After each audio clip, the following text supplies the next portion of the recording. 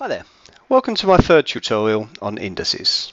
What I want to look at here is how we can multiply and divide indices. So if we have a look at our first example, we've got 6 to the power of 3 and we're multiplying it by 6 to the power of 4.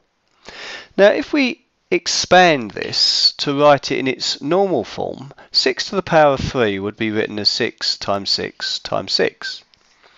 And then we're multiplying this by 6 to the 4, which is 6 times 6 times 6 times 6. Clearly, if we look at what we've got now, we've got 7 6's there. So we get our answer, when we convert that back into index form, it's going to become 6 to the power of 7. So have a look at the next one. We've got 4 times 4 times 4. Then we're multiplying that by 4 times 4 times 4 times 4. Clearly again, when we count up our 4's, we've still got 4 and we've got 7 of them, 4 to the power of 7. So it seems reasonable to see that when we're multiplying indices, we actually add the index numbers together. From this we generate the rule, which is the general rule. We say x to the a times x to the b can be written as x to the a add b. Just adding the indices together. Let's now have a look at what happens when we're dividing indices.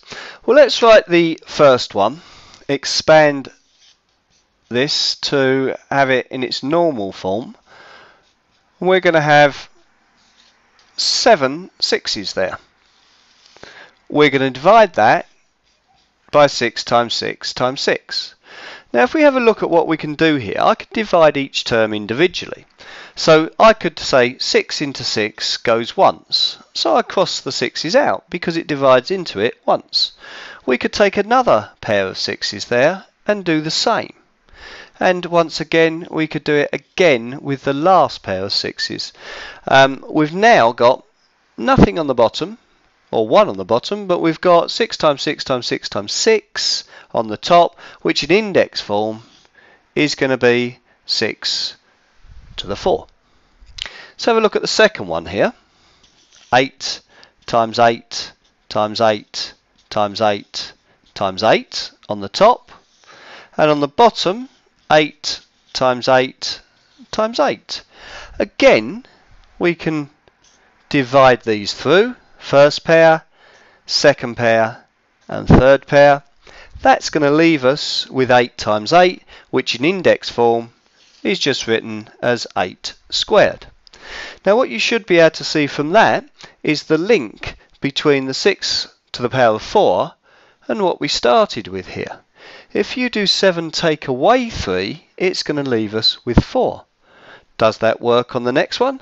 5 take away 3, does it leave us with 2? Yes, it does.